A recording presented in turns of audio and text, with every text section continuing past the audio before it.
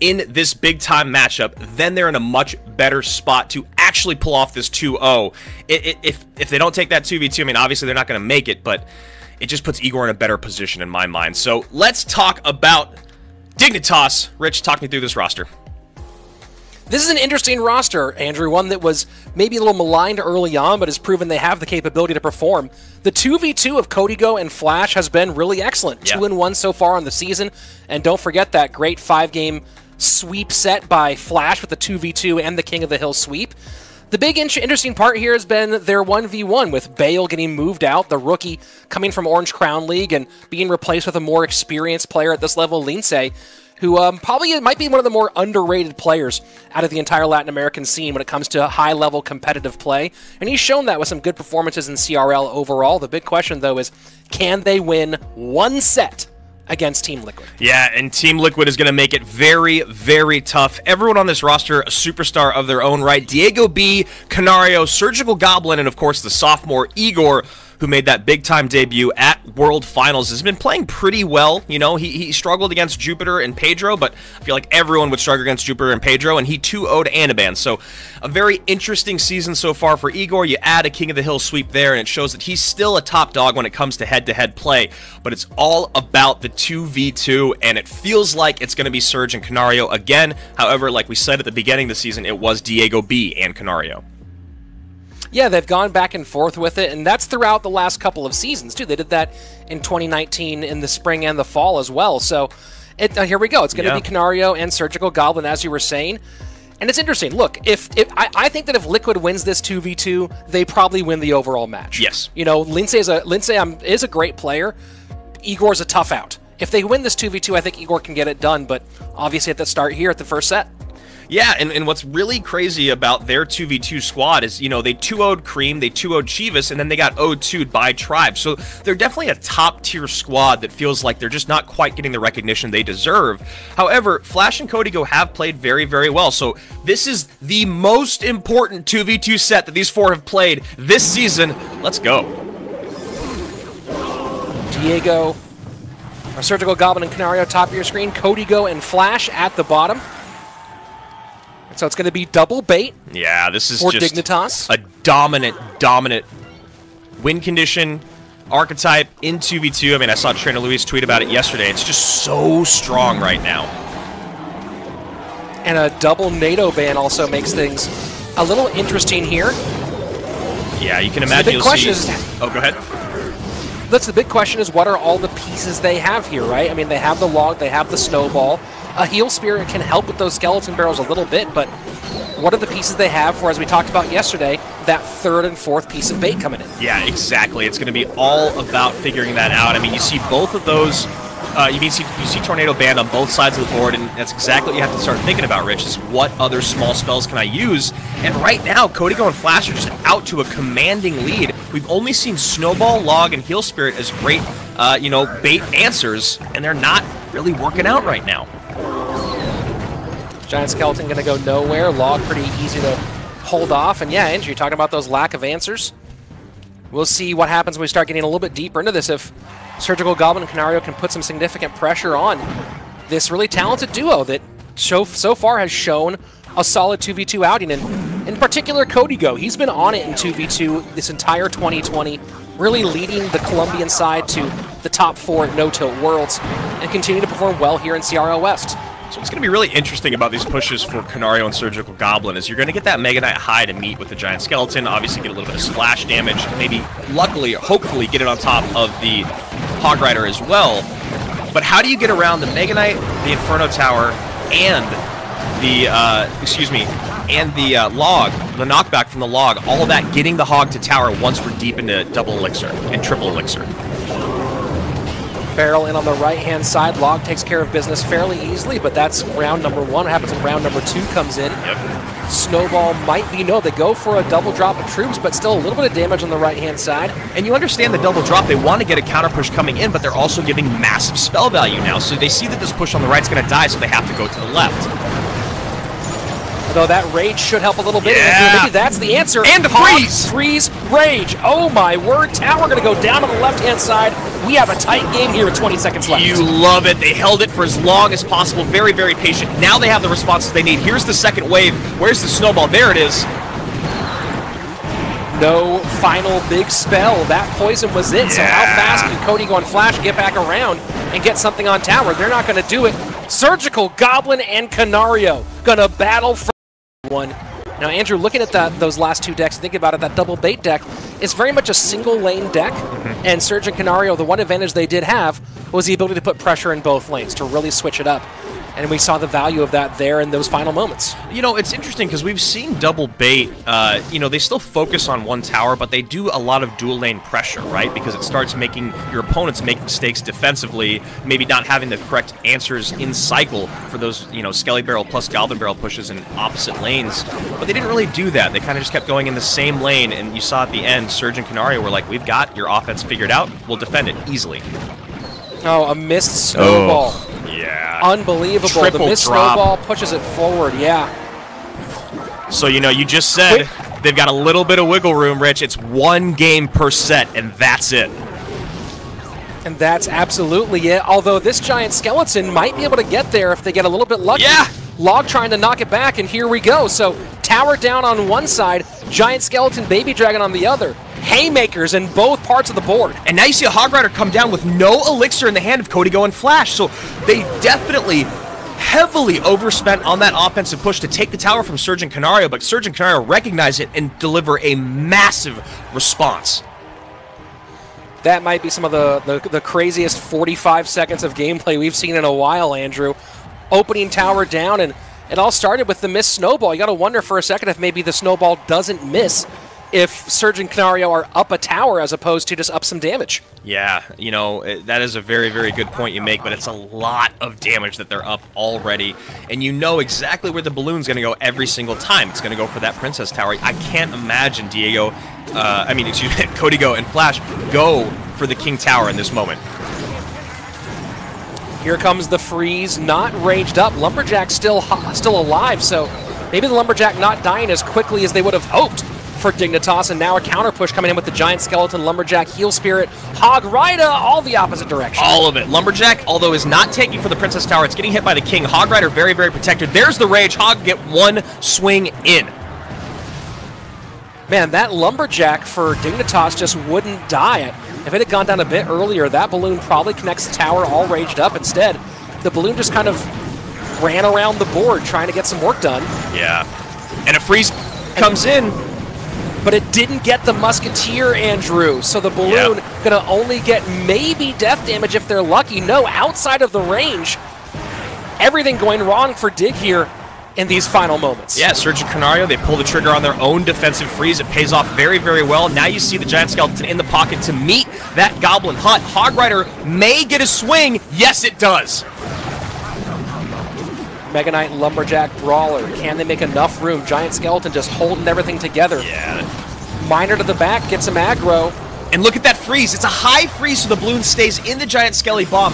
Really, really nice play there by Liquid, and they have enough elixir to respond to this Mega Knight. Surge and Canario doing exactly what we're used to. They're very, very low, though, Andrew, right now. Flash and Cody Go putting the pressure on. Can the balloon get there? Skellies aren't going to do it. Inferno Tower comes down just in time.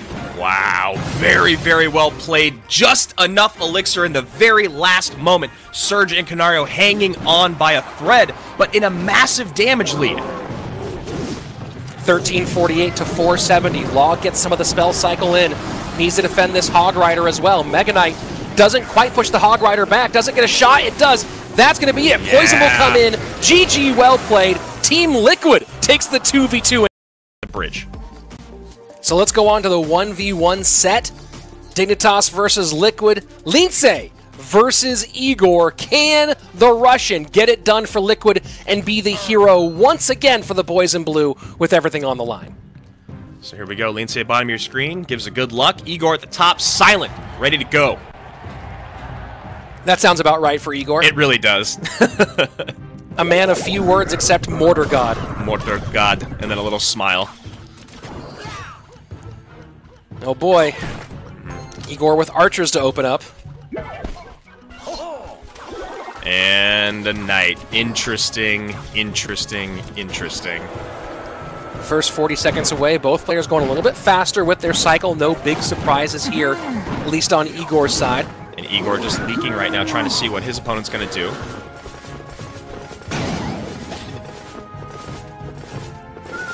First minute away, and no one's really made a strong attempt at creating any significant offense. We'll see if Igor chooses to protect this Inferno Dragon and turn it into anything. Over at 8 elixir now. Yeah, I mean, that Brawler's going to demand something out of it. The Inferno Dragon's still going to be very healthy, and it shouldn't cross the river for this Barbarian. So maybe going to need a little bit more is Lindsay here, and there's the Graveyard coming down. Tanking for the Graveyard is the Inferno Dragon. Poison will go on the Musketeer.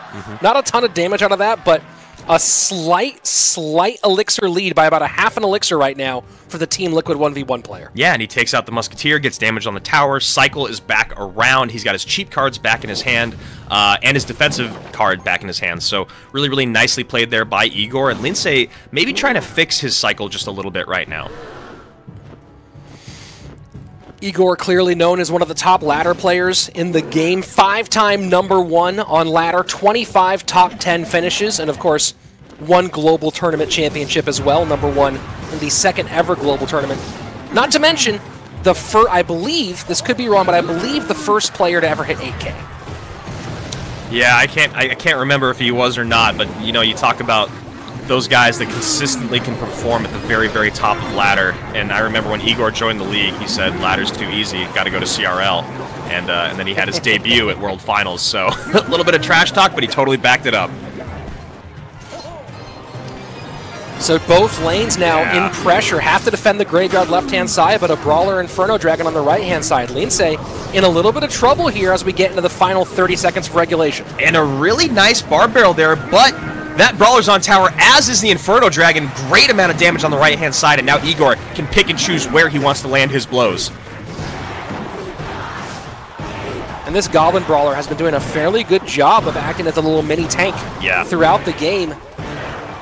Good timing from Igor on when he chooses to cycle those Brawlers and then cycle cards behind him. Yeah, I mean, the biggest thing about the Brawler is with that boost in damage, it becomes a card you just cannot ignore. You can't eat the damage, even if it's on your healthier tower side. He can add up so much DPS so quickly that demands a response. A very aggressive Graveyard push out of Lindsay, but plenty of elixir to handle it from Igor. Skeletons to worry about the Knight, but a poison again on this Musketeer. This is a big chunk of the right-hand side, Andrew. Yeah, that's a huge poison. You get the Barb, you get the Musketeer off the board, and look at that Dark Prince, very, very low in health, not going to demand a response other than Skeletons. You know, it will get that charge in because it had just enough health, but a great poison in from Igor, and a massive lead for Team Liquid. Final minute 15. Musketeer, Baby Dragon trying to set the line high. Skellies to help out. No tank across for the Graveyard. Again, the poison on the Musketeer. Yeah. That's been the name of the game for Igor the entire way through. But 2 Baby Dragons going the opposite direction for Lindsay. Yeah, those poisons really getting a ton of value. You talk about the Musketeer, it gets the Barb every single time as well. That's a positive trade and damage on the tower. So Lindsay now making a case for himself, though. But not enough elixir for the Graveyard, Andrew. Pressure, pressure, pressure. Question is, can he get the pressure actually on tower? So far, decent defense, although that Musketeer going to town on the right-hand side. Yeah, I mean, Lindsay recognizing he's got the beefier deck. If Igor can't get the cards he needs back around in the Knight and the Goblin Cage, Lindsay taking advantage, but Igor going to close things out. Will the last skeleton get on tower? It hasn't yet. 53 HP. Poison ticking away. Graveyard trying to steal it back. Who's going to win the foot race here? 29 HP. Can the skeleton get there? Igor gets it! Now is the moment. Igor looking to close things out against Dignitas. Lindsay trying to stay alive. And you got to wonder if how Lindsay is feeling right now after that one too, knowing that really in that final moment, it was a roll of the dice, and he probably should have or could have taken that one in the final seconds.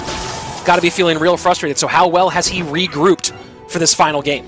Potential final game. Yeah, you know, we'd gotten a DM on Twitter about someone asking what min-maxing was and what RNG was. We talked about min-maxing before, but RNG is just a term used for random number generator, and that's kind of the way Graveyard works, right? You cast a spell and you hope for the best.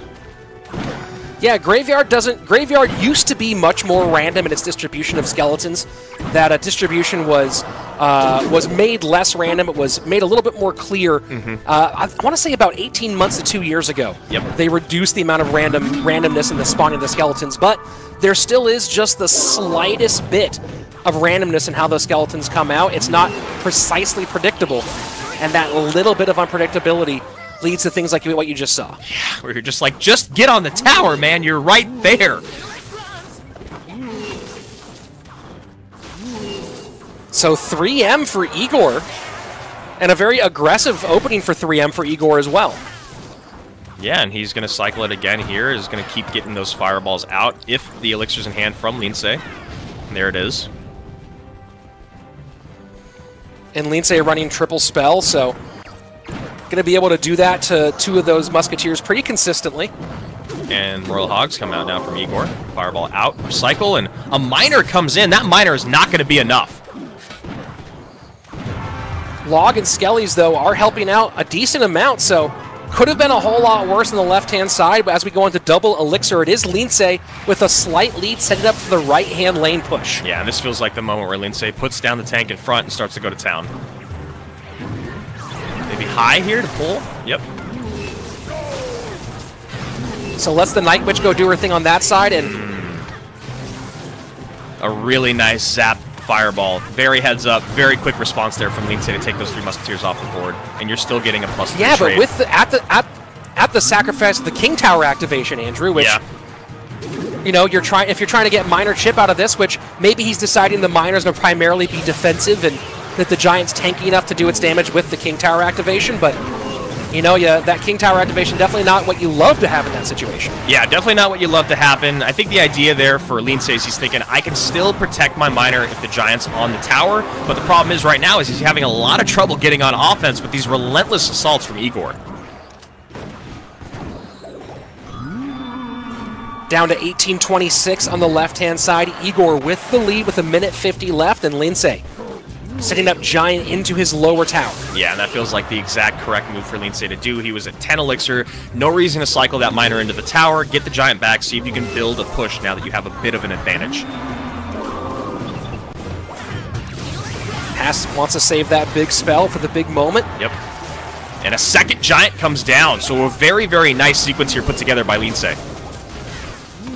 And now does get the Fireball Zap out, spending a lot to try to make this push work out. The question is, can that happen? That's a good placement on the miner to pull the Bandit and the Hunter, but not much damage out of all that. No, and a really, really nice high Royal Ghost to clean that stuff up. You get an Ice Golem up front, Royal Hogs behind, and this is a big push by Lindsay. I mean, excuse me, a big push for Lindsay to deal with. And that Bandit does dash on top of it, so here we go. Final minute, triple elixir. Igor, 3M Royal Hogs, putting the pressure on, has moved away mostly from the 3 Musketeers at this stage, and now just playing Royal Hog Cycle primarily. The question is, can he stay ahead long enough? And there we go. 3 Musketeers in the back, 2 to the left, 1 to the right. Yeah, and this is a tough thing for Lindsay to fireball. You know, he wants to get more value out of these fireballs than just those 2 Musketeers, so he's going to go for it, though. But a lot's going to get dropped at the river, and he has so much splash damage. And by he, I'm talking about Igor. You talk about the Royal Ghost, and of course, that Hunter in the back with the Royal Delivery. 2 Night Witches trying to find some way for those bats to fly on through, but like you said, too much splash damage. Ewiz and Skelly's trying to stop more in from coming. And now you go 3 Musketeers all going that same direction, so that's an easy 6 for 9 right there for Lindsay. But can he put enough damage on? Miner goes to the inside. Nice pickup by the Bandit. Fireball in. Ooh, I don't know about that fireball. Oh my word! 10-29, Igor just loses the game. The fireball landed in time. For all of Dignitas, however, Igor, if he loses this, yes, they'll go on to King of the Hill, but Liquid is out of playoff contention. Best of 1 for playoffs. Let's see what you got.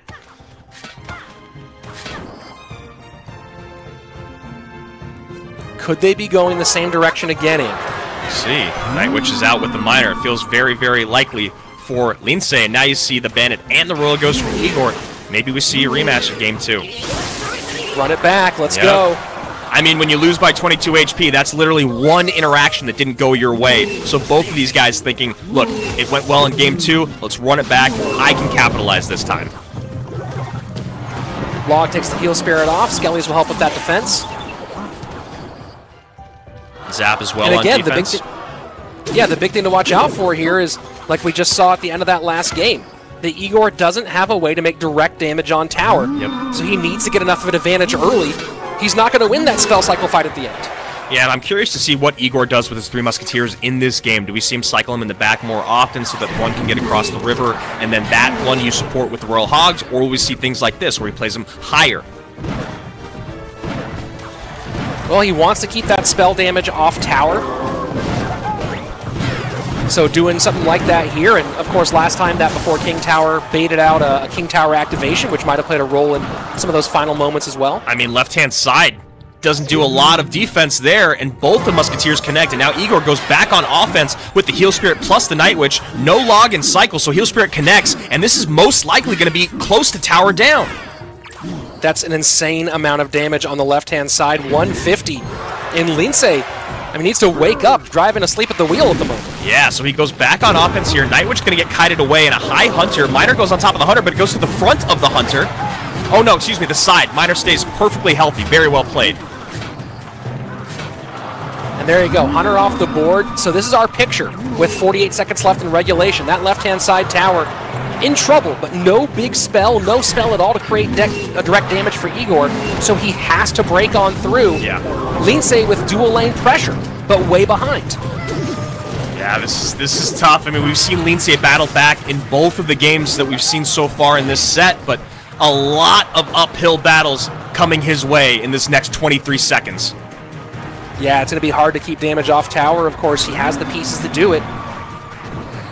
So he cycles the Night Witch left, knowing that he needs as much as he can to clog up that lane.